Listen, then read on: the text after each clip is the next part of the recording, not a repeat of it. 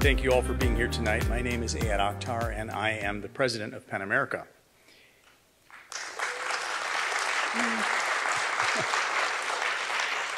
Thank you, thank you. After 2 years of virtual programming, we're thrilled to be back in person. This is our 18th PEN World Voices Festival. The festival's mission since its inception in 2005 is to bring together voices from around the globe in dialogue across borders, language, and culture. For those of you new to PEN America, we are a member-driven organization. We have members in every U.S. state and chapter cities across the country, from Detroit to Tulsa, from Birmingham to Miami. We welcome all of you to join in bringing our mission to life. We'd love to see you at the membership table following the event right outside. For those of you who are new to PEN America, we are an organization of writers whose mission is to unite writers and those who love what writers do.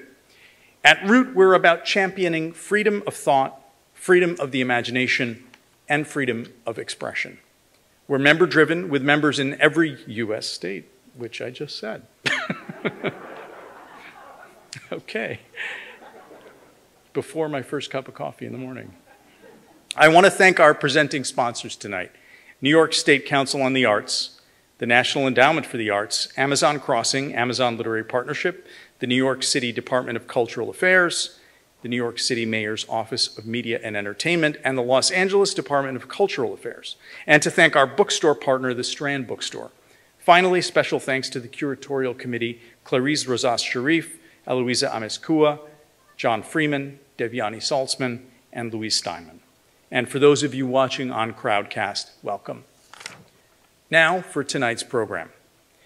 The 2022 Arthur Miller Freedom to Write Lecture with novelist and PEN Ukraine President Andrey Kurkov. Arthur Miller served as president of PEN International from 1965 to 1969.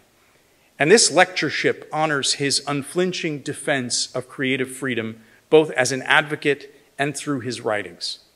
In delivering tonight's lecture, Andrey Kurkov joins a long line of literary luminaries from around the world, including Arundhati Roy, Umberto Eco, Orhan Pamuk, Salman Rushdie, Wole Soyinka, among many others.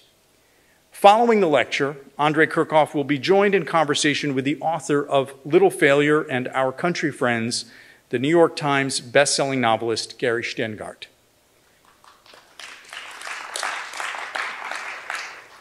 Before we welcome Andrey to the stage, I'd like to introduce Ukrainian poet and translator Kiva, who is with us from Kyiv and will be performing one of her poems in Ukrainian.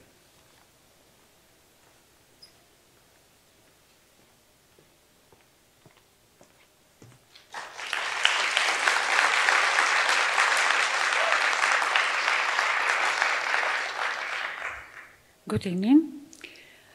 Біженці – театр. Першу ніч у безпечному місці. Так, ми кажемо про захід країни. Ти проводиш на підлозі театру, мов реквізит. До війни, яку можна дивитись у вільному доступі. Відразу в усіх очах переляканих насмерть тварин. Ви ще встигаєте купити квиток у перший ряд Третьої світової. Писав напередодні Великої повені відомий західний журналіст. Світло падає добре, і світ встигає побачити бруд у тебе під нігтями. І ще довге, нестрижено з Польщі волосся, яке потріскує єврейськими гілками родоводу, коли крейда добра креслить на ньому хрест. А манікюру в тебе немає, 8 років, як його не було. І коли ти читаєш це за ту жінку з Бучі, шкільні вчителі розкажуть про цю фотографію. Під чиїмось садочком вишневим на пещених пальцях, то питаєш червоної фарби, чи їй не соромно за це порівняння. Але нам, мов марцисам у бабусь на зупинках, тепер ніколи не соромно. Бути і не бути, гіркими цибулинами дерев, що ростуть на узбіччі історії. Це за кілька днів ти йтимеш проспектом Свободи. Це не метафора, щоби кинути всі віщі сни на підлогу чоловічої перукарні. Але це не рятує. Мов божевільний з лезом туги під нігтями, пам'ять водить тебе запиленим полем з мертвими картоплинами. Таким довгим, що ти в дітей бачиш землю замість очей. А нині ти лежиш на підлозі театру, мов реквізит, і здригаєшся від дзеленчання трамваїв, цих цивільних півчих у хорі військової авіації. І не можеш вийняти віск, звук любителів сучасної музики. Thank you.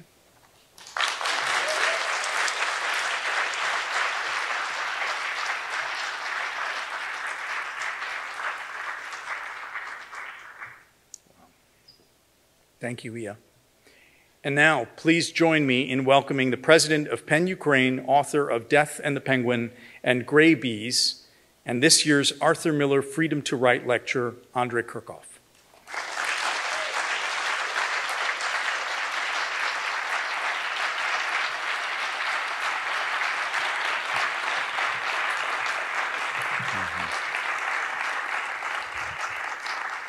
Good evening. Dear friends, ladies and gentlemen, dear colleagues in PEN America, I thank you all for the opportunity to be here and to speak to you. I am grateful to you for supporting Ukraine because it is thanks to your support and the support of the democratic part of humanity that Ukraine has been fighting now for its freedom for 2.5 months against the Russian army, which is much larger, but as it turned out, not much stronger than the Ukrainian army. Ukrainians are determined to win, to defend the sovereign right to life in their own free and democratic country. Ukrainians in this war are united not only by a common enemy, but also by a common European vision of the future of their state. Ukraine doesn't really have a choice. It will either win and remain an independent state, or, as President Putin wants, become part of the new Soviet Union or the new Russian Empire.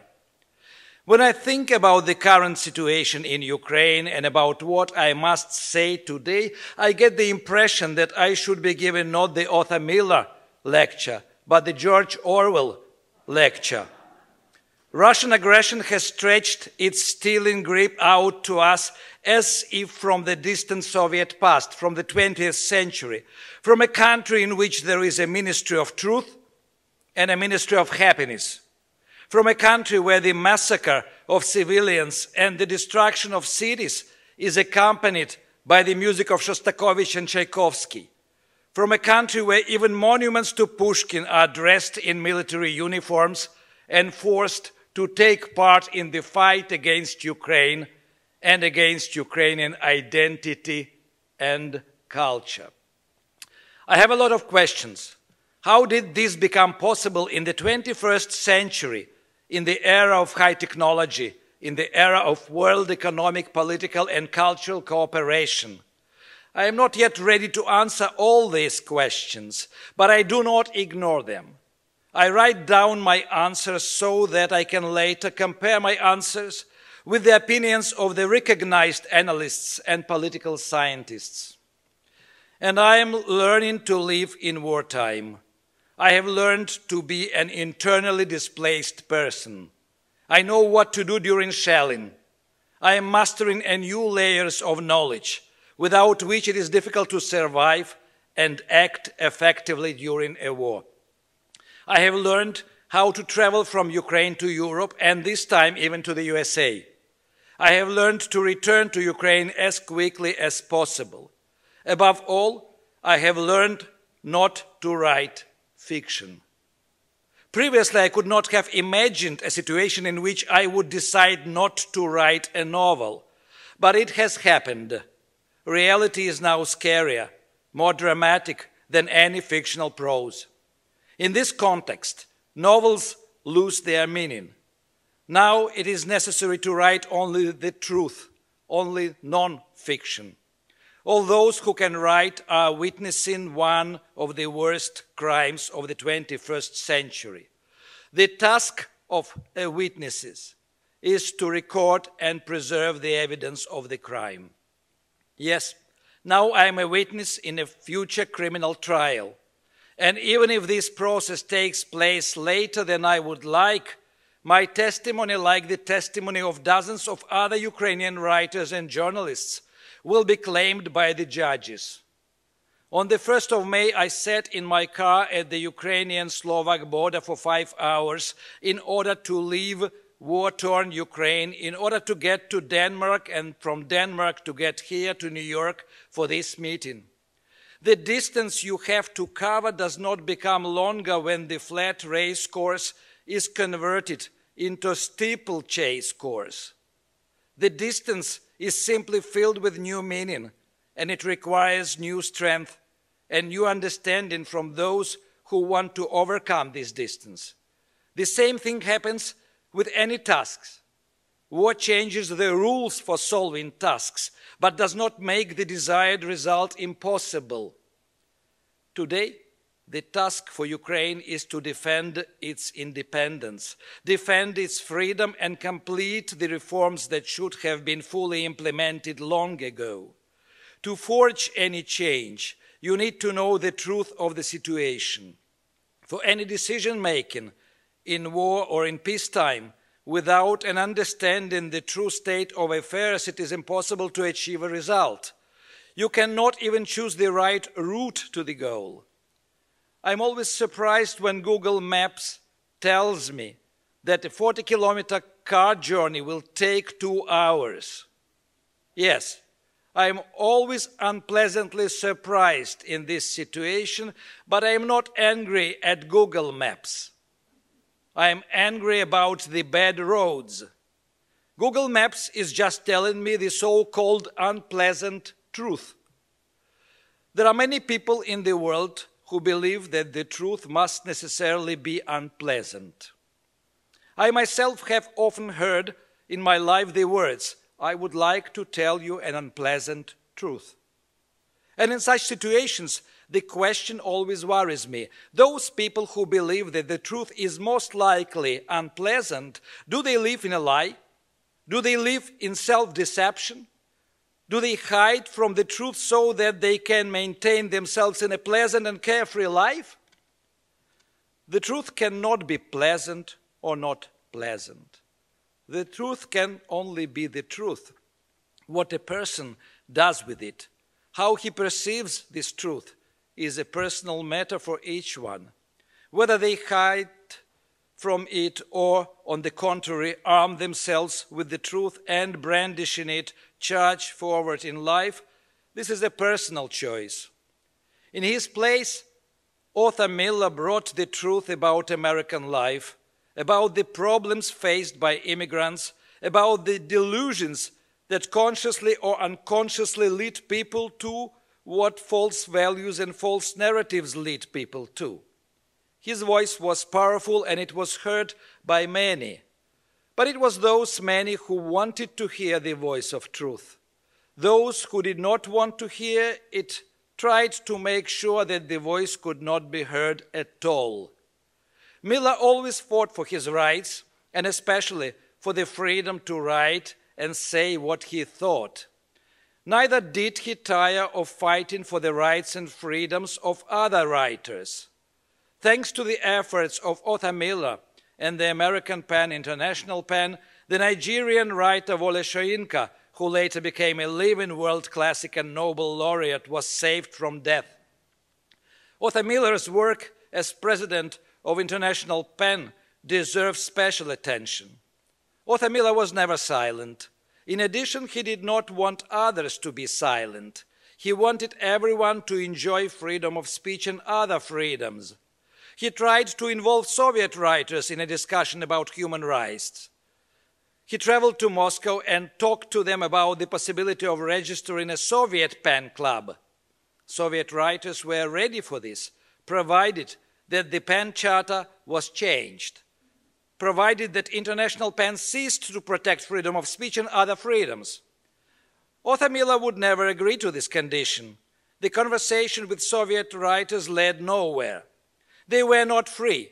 They depended on the Communist Party of the Soviet Union. They wanted to depend on the government because this government fed them, paid for their more or less comfortable lives.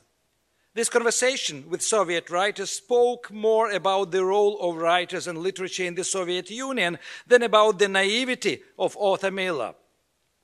Author Miller gave Soviet writers a chance to become part of world literature. He did not understand that Soviet writers were primarily servants of the regime and not thinkers or philosophers. They did not depend on their readers. To a great extent, they did not influence them either. Later, when his plays were banned in the USSR, he was at first perplexed by the ban. Surely there was nothing anti-Soviet in his plays.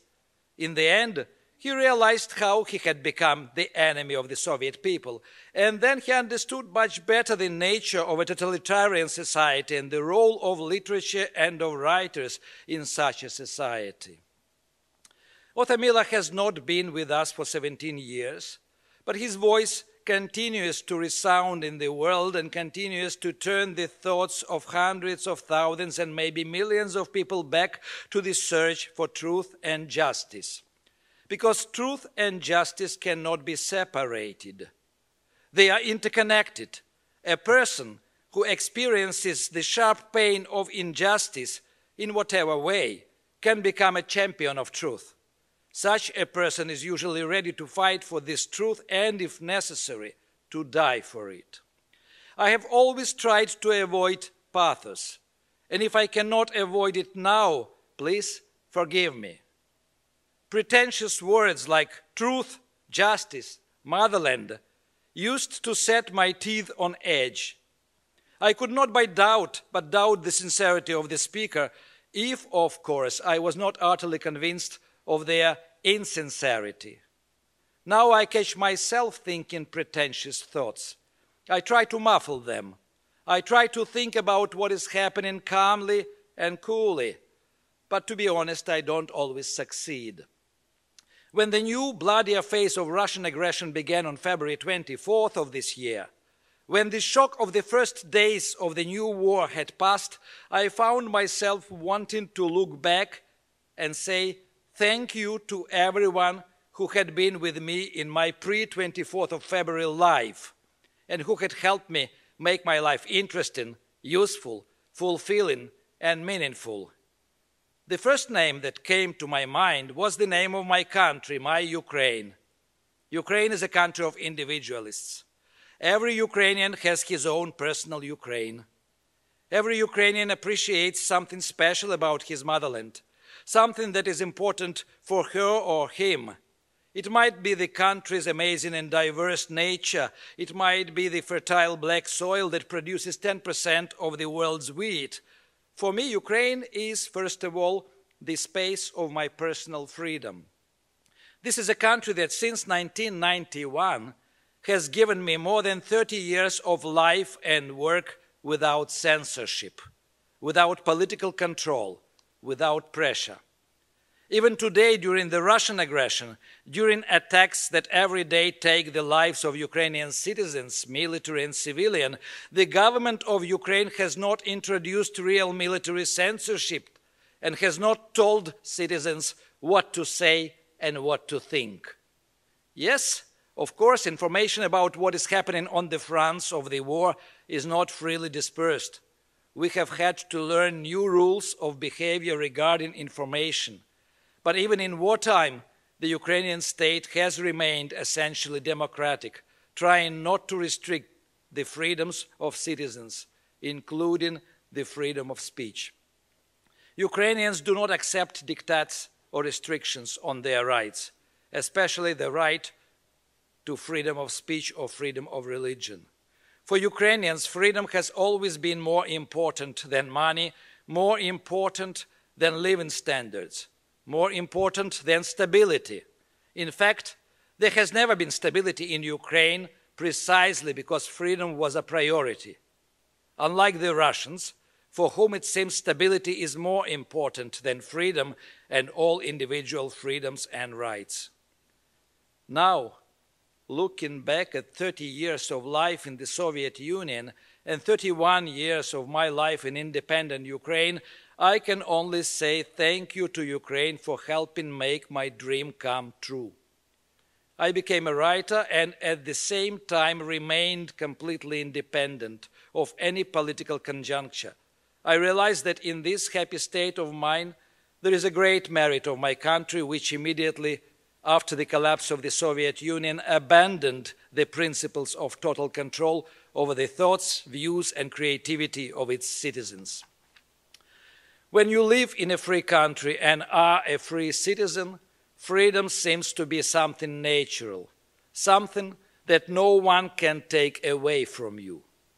But in fact, even with the freedoms guaranteed by the Constitution of Ukraine in our country, there has always been a struggle between those who wanted to tell the truth and those who wanted to make it inaccessible. First of all, it was not politicians who took part in this struggle, but journalists. The number of casualties among representatives of honest journalism testify to the cruelty of this struggle. Over the years of independence, about 100 journalists have died in Ukraine. In the past 2 months, more than 20 of them have been killed by the Russian military. Journalism remains one of the most dangerous professions. And during the war, it becomes even more dangerous. The inscription press on a bulletproof vest or helmet is to the Russian military like a red rag to bull. The level of journalism traditionally shows the level of democracy in society. We can see how independent journalism is being destroyed by the example of annexed Crimea. Immediately after the annexation, some journalists remained working in Crimea, including freelancers for Radio Liberty. One by one, they were deported from the peninsula or arrested. Citizen journalists stepped in to replace them. Courageous people who understood the necessity of objective information about what was happening. Today, there are 14 Ukrainian citizen journalists are in prison in annexed Crimea and in Russia, against whom criminal cases have been fabricated. They are accused of terrorism or religious extremism, although their only fault is that they voluntarily assumed the responsibility to cover the repression of the Russian authorities against dissidents, against those who do not recognize the annexation of Crimea, against those who do not agree with Putin's policies.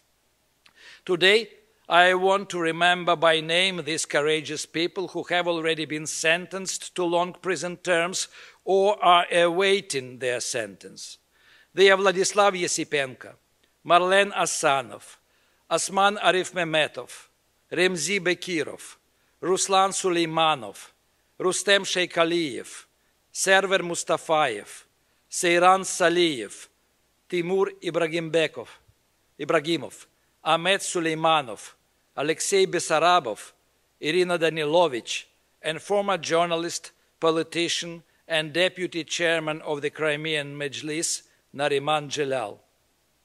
In addition to them, more than 200 Ukrainian citizens are in Russian prisons and in the prisons of the annexed Crimea on fictitious charges. Nariman Jalal, despite the 20-year prison term that hangs over him, does not hide his attitude towards the Russian occupation authorities, wishing Ukraine to defend its independence. From the Simferopol pre-trial detention center, he handed over a letter which I will read to you.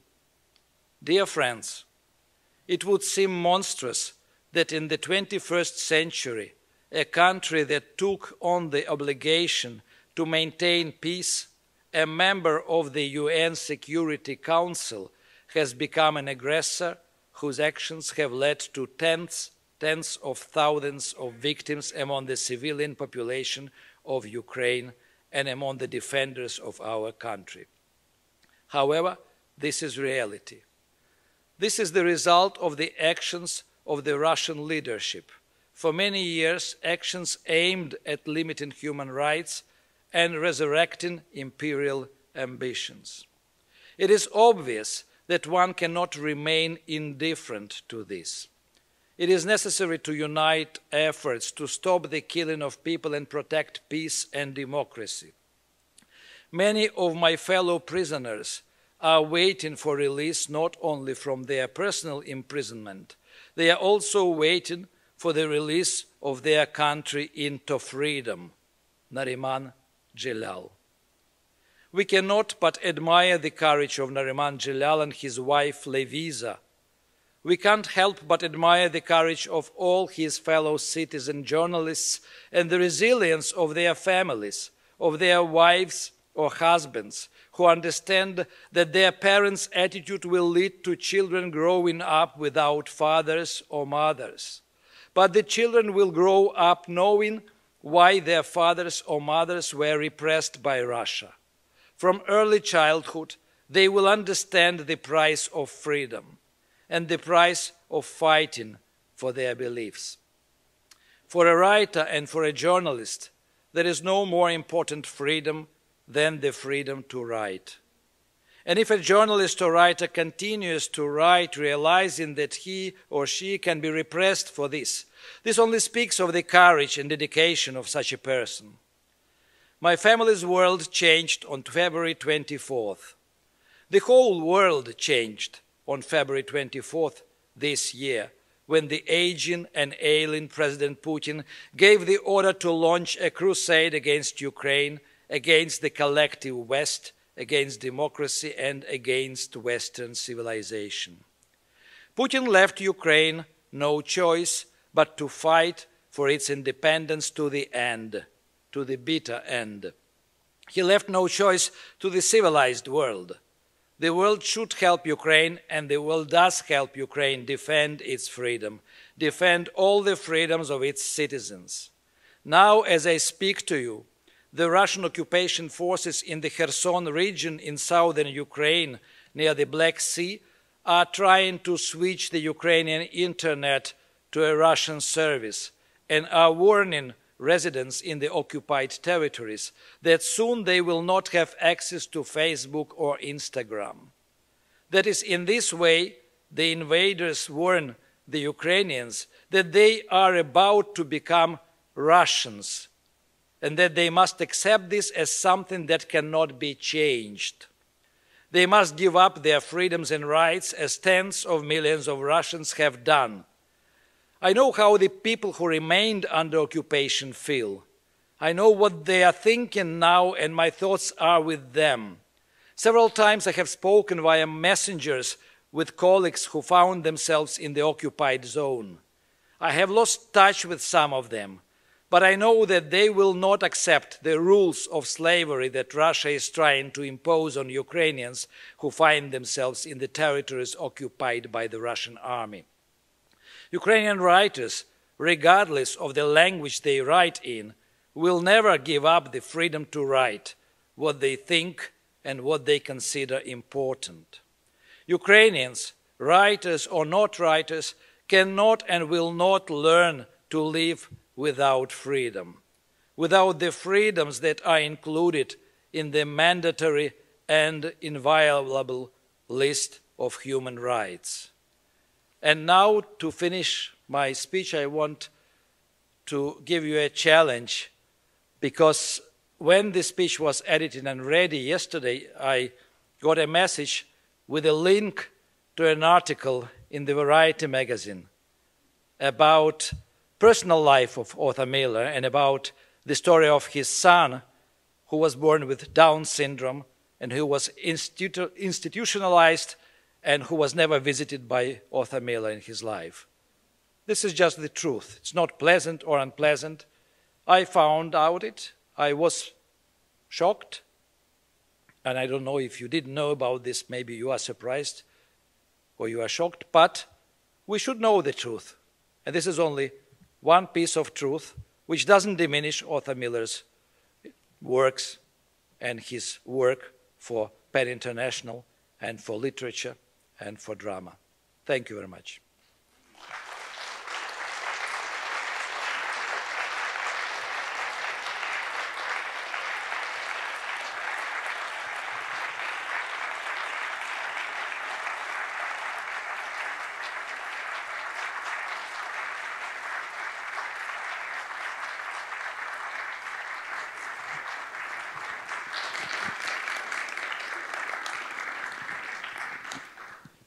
Oh, that was wonderful. So great to see you, my friends. I'm very happy to see you because we met first time probably 2004 in Norwich in England. Do you remember? I always call it Norfolk, but it's Norwich.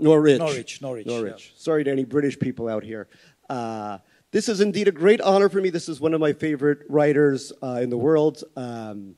I've read Death and the Penguin many, many times. It's one of those things that inspires me because I love a book that has warmth and humor.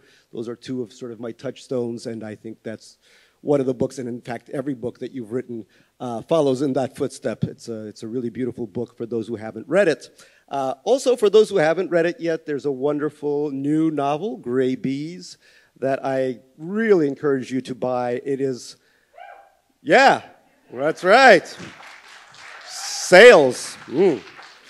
Who doesn't love a sale? But it is one of those books that really helps to understand Ukraine today and the conflict that's broken out after the Russian aggression. And it takes place in 3 different places that, of course, are very important to what has happened in the last, since 2014, really. That one is the Donbass, the region where Russia invaded and took over the Donetsk and Luhansk region and created these bullshit republics, people's republics. The second area, Crimea, which was also taken over, and the third, Ukraine itself. Well, obviously all those areas constitute Ukraine too. So it's one of those books that really gives you a panorama of this whole universe, but is seen through a very Andrey Kurkov kind of character, a kind of everyman that the audience, that the reader can really identify with. So let me ask you a couple of questions since you're here all the way from Kyiv. And when we first met, the second time we met was in Kyiv, in the neighborhood where you live. And it is one of the most, Kyiv, by the way, if you haven't been, is just an incredible city, but it's one of the most beautiful neighborhoods, I would say, in Eastern Europe. It's just, and boy, they can make a good steak there for you as well. So when this is over, or even before, definitely a place you should visit. I wanted to start with something you said during your lecture about learning to write nonfiction and learning to write in a different way. I mean, you've dealt with very fantastical themes in all of your novels. Do you think that reality has in some ways, after this war, after the pandemic, after Trump, after Johnson, that reality has kind of outpaced the ability for us novelists, even those of us that write in a humorous or maybe satirical sense, outpaced our ability to keep up? You think we should all just sort of, I don't know, go to journalism school or something and take up a different way of looking at it? Well, before the war, I was writing already a 3rd novel about events in Kyiv in 1919 during the civil war in Russia after October 1917 revolution. So actually I was writing about very brutal times. And then actually when we were woken up with my wife at 5 o'clock in the morning on 24th of February by explosions outside, I mean, I couldn't think about fiction anymore, and I couldn't think at all. In fact, actually, for 1 hour I was just walking from one window to another, looking out, checking is there life outside, what is happening. I mean, I knew that this was the war, but I couldn't believe it. And it took me about 48 hours actually to accept that now it's different reality. And I couldn't write anything probably for 5 days. And then I realized that actually I should be writing down what is happening. And I started writing articles and essays and sending them to different media. And that's what I'm doing now. And I decided not to write fiction until the war is over. So, I mean, it's difficult to promise to oneself that you will not do this or you will not do that, but this is how it is now. It's 2.5 months of the war. The situation actually, I cannot say that it's not improving, it's not becoming more dangerous. It was already very dangerous for Kyiv because Kyiv was attacked and lots of people living around Kyiv and in Kyiv were killed. In fact, actually, Kyiv is still shelled, and 1 week ago, a journalist, Vera Girich, was killed in her new apartment that she just bought, and the missile actually hit this apartment in the block of flats in the central part of Kyiv. So the life is unpredictable now. It's difficult to make plans, not only about writing or not writing, but plans about tomorrow. Yeah, but I do hope that Ukraine will win, and in not so distant future. And then actually those who can come back to their previous ways of life, they will come back, and I will try to go back to writing fiction and will stop writing articles and essays. Do you think, I mean, this is always a question people ask, you know, people said after 9/11, let's wait 10 years before we write about 9/11 in America, and this is obviously a different scale of conflict. People have admonished me for writing a novel about the pandemic as it's still going on. I mean, do you think we have to take time to process what's happening before we commit it to a less journalistic and a more sort of artful approach to writing? You know, I mean, I discovered recently that I'm conservative. It was unpleasant discovery. I'm sorry, I'm really sorry. Yeah, because I remember that in 1986 when Chernobyl exploded, and everybody was writing quickly novels and non-fiction about Chernobyl disaster, and somebody was asking me, are you writing also now a book about Chernobyl? And I was saying, no, I will not write until probably all the consequences are known, maybe in 20 years' time.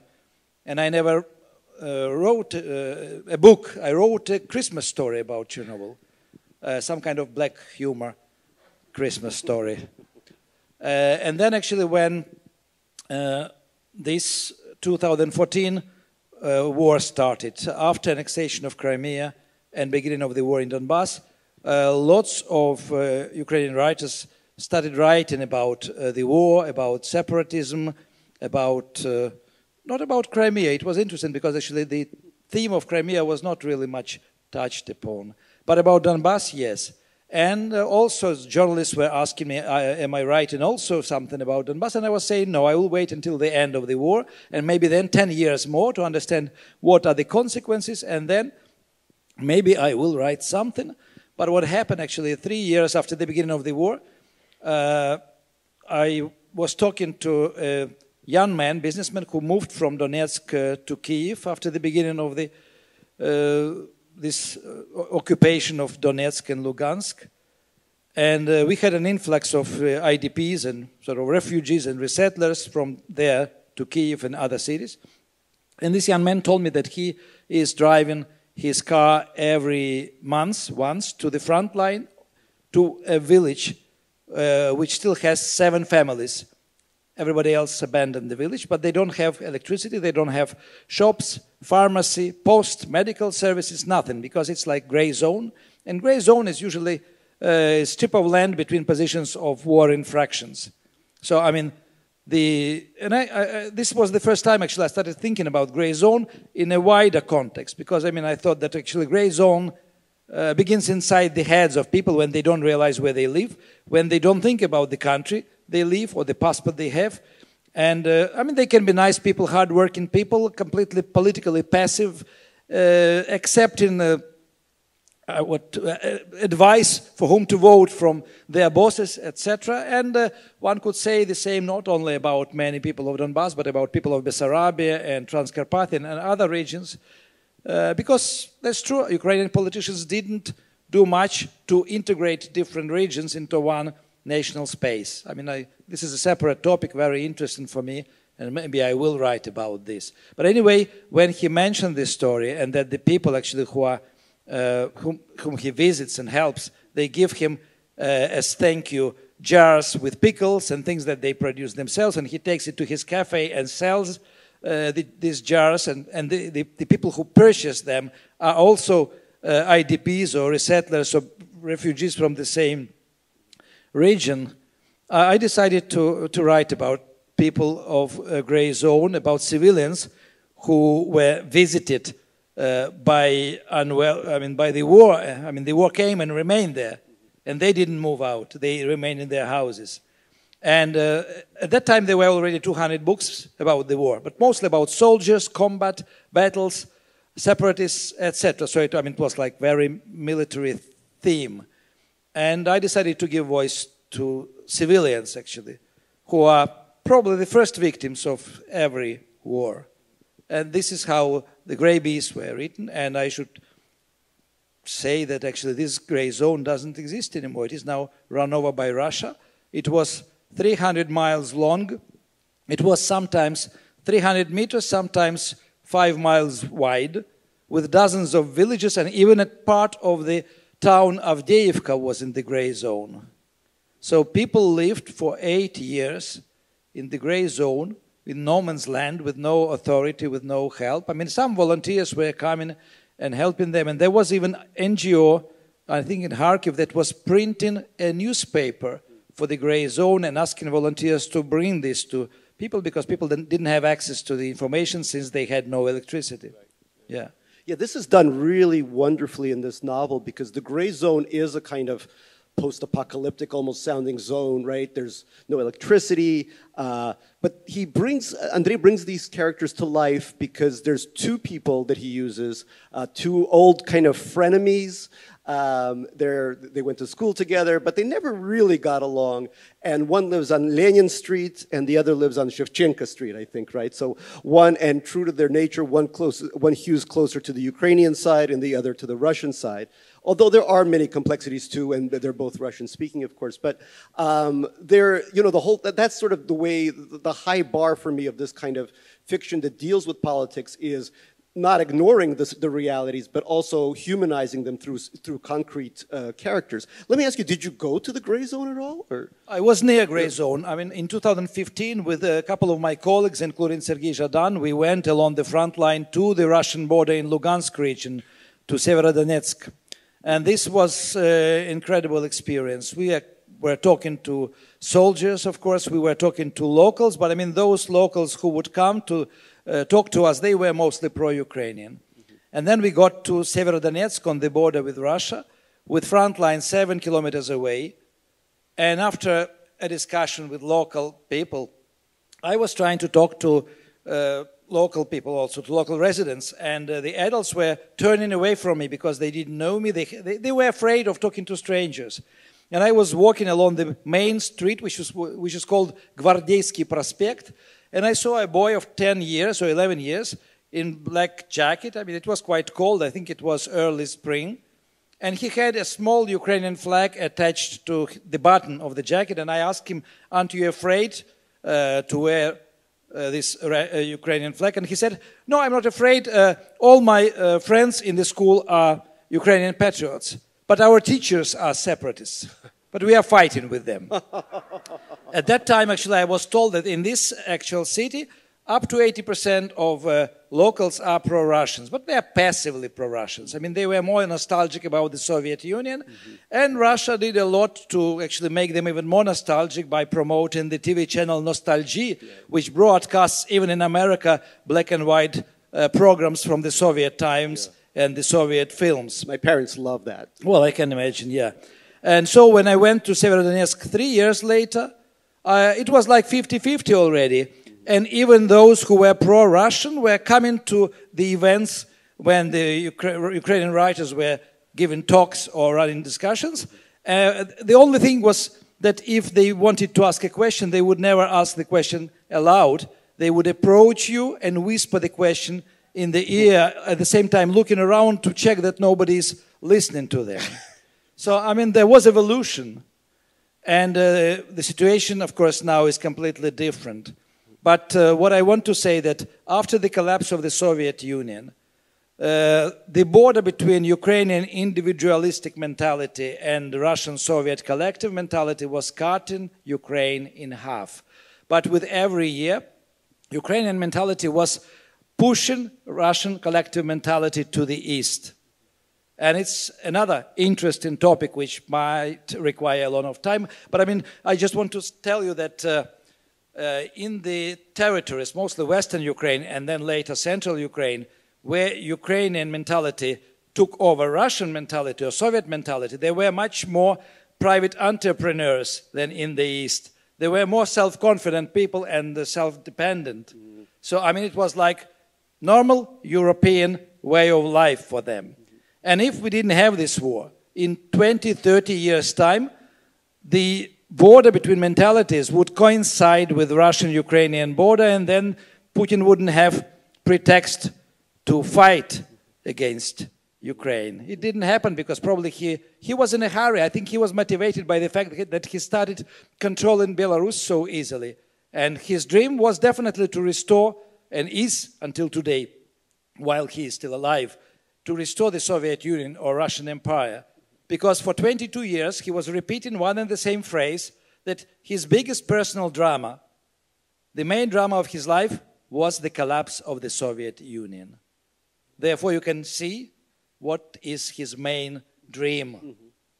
And I hope that this dream will be dead together with this dreamer. Yeah. Woo! Yeah. Well said. Death to the dream, death to the dreamer. Absolutely. Going off of that, what we were just talking about, I was wondering why, and I remember being in Kiev a couple of years ago, seeing you, and I remember walking around the streets of Kiev and hearing, I mean, a lot of the conversation was, and probably still is, in Russian. And it was one of the first times that I've been in a country that's both free and where I hear Russian everywhere. You know, I mean, I guess you could say Brighton Beach, but that's not really free. Sorry. So I was wondering, what is it? I mean, you mentioned Belarus, and I know Belarus has been fighting also against the oppression of Lukashenko, this horrifying dictator, but how is it, and I think you've partly answered this question, but how is it that Ukraine, out of those three Eastern Slavic states, right, that Ukraine is the one that was able to overthrow during the revolution, during the latest revolution, the Maidan, was able to overthrow these, you know, these zhuliki, these, I don't know, crooks, in a way that Russia and Belarus have not? Well, what happened after the collapse of the Soviet Union, the whole structure of Soviet life disappeared. And most of people were disorientated, including my parents. They didn't know what to do, where to ask for help, etc. And in such a situation, actually, people subconsciously and sometimes consciously, they are looking some kind of firm ground, new firm ground under the feet. So in their mentality, they are looking for the way to behave, to survive, which existed maybe on the same territory centuries ago. So, I mean, Ukrainians almost automatically went back to organized anarchy, to the Cossacks' time. And not many people know that actually Ukraine was, until 1654, independent from Russia. It was an independent territory without fixed borders, because all the borders were front lines. Ukrainian Cossacks were fighting with Poles, with Turks, with Russians, sometimes together with Crimean Tatars against Poles, etc. At the same time, they had diplomatic service. And in the archives of Istanbul, you can find correspondence between Turkish sultans and Ukrainian hetmans. Hetman was the leader of the army of Cossacks and leader of the state, and he was elected in Ukraine as well as higher officers. So actually Ukrainians had democracy. They never had royal family. They never respected actually the Hetman whom they elected. I mean, they almost genetically don't like any authority. I mean, they didn't like paying taxes, of course. I mean, they are learning it now. They don't like rules. I mean, if you tell something to Ukrainians what they should do, they will usually do the opposite thing. So, I mean, it is individualistic mentality, and the best proof of it is the existence of 400 political parties registered in the Ministry of Justice of Ukraine. For Ukrainians, it is easier to start a new party than to join the party of somebody else. That's why, actually, in this last 22 years, while Putin remains Russian Tsar, Ukrainians had already 5 presidents, and they had thrown one out because they didn't like him at all. Russian mentality, Soviet mentality was based on the Russian collective mentality. The matrix for this mentality is monarchy. Russia was always monarchy. Russians always loved their Tsars. If they were unhappy with the Tsar, they would kill him and love the next one. For them, the Tsar is the symbol of stability. That's why actually Soviets were crying several days after the death of Stalin, including those Soviets whose parents, relatives, children died in Gulag. I can imagine that actually all these 140 millions of Russians will cry several days after the death of Putin. And I hope there will be enough cameramen to film it, because, I mean, it should be kept as a legacy of the mankind. No, I agree. I mean, one of my relatives, a fairly dim-witted one, but when Stalin died, he said, you know, our father has died. And this is from a family that obviously lost people to Stalin, like every family Yeah, because nobody could imagine life after death of Stalin. Yeah. And I assume that actually Russians cannot imagine life after death of I think Putin. many of them can't. No, I agree. I mean, and speaking of parties, I remember driving into Kiev on the way to from the airport, and the parties are great. I began to just write them all down because there was an election season, there were billboards, and there was the free Wi-Fi party, which is excellent. The dill party, for those who love dill. It was truly fantastic. You see Russia, there's United Russia and nothing else. And yeah. And you asked about Russian language. I mean, Russian language is spoken in many regions. I mean, Russian speakers are not necessarily pro-Russian people, but Putin thinks that actually if you speak Russian, you are obliged to follow Kremlin's policies and to love Russia as the motherland of the language. I mean, for me, Kremlin doesn't have copyright for the Russian language. It's true, but yeah. But you're someone, obviously, who writes in Russian and has a connection. Well, Russian is your primary language. You speak many other languages. I write also in Ukrainian. I published 2 books of nonfiction in Ukrainian. Oh, I didn't know books that. for that's kids. Wonderful. No. That's wonderful. I've been feeling lately, as someone who was born in Russia and was taught to revere Russian culture above everything. Even when we came to America, my parents would say, "Learn English; it's good for business." But nothing's better than Chekhov, and nothing is better than Chekhov. But at the same time, I feel myself, I don't know, it's just hearing these intercepts of Russian soldiers speaking, and I know they're speaking a very devalued kind of Russian, but having this language that I associate with culture being used as a language of aggression to this extent, it's a little hard to deal with. I imagine somebody, with German origins living abroad in 1939 or whatever. I mean, when is it, because a country like Germany also knows how to rehabilitate itself. Russia, I hope will one day rehabilitate itself, but history does not show that kind of propensity. How do you deal with a language that is now so associated with such monstrosity? Well, in 1972, when I was 11 years old, in the 4th class in the school, I had to choose a foreign language to learn. And the choice was between English and German. And I said immediately I will never learn German because Germans killed my grandfather in the war. And actually I learned German when I was 37, but I was learning German on the request of my Swiss German publisher. I think Ukrainians, even from Russian-speaking families, the kids, they will not learn Russian. Yeah. They will not take Russian as a language of culture or of socializing, because now it is almost official language of the enemy. And for Russian-speaking intellectuals in Ukraine, it is a painful issue, because I several times actually I caught myself trying to speak not aloud in Russian in the street if somebody was speaking Ukrainian next to me, because I felt ashamed. I felt guilty. Yeah. And this feeling of guilt comes regularly into my thoughts. That's incredible. Yeah, one of my best friends in St. Petersburg is of Ukrainian heritage, and the first words he sent to me, "I'm ashamed."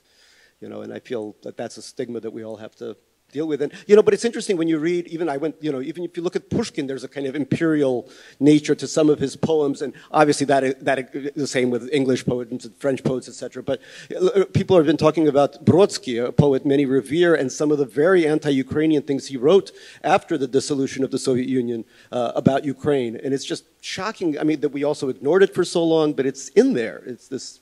Well, there was always anti-Ukrainian sentiment in Russia, first of all because of the difference in mentalities, because Ukrainians were not good builders of the communist society. Lenin, in fact, actually didn't trust Ukrainians and never visited Kiev. He never went there.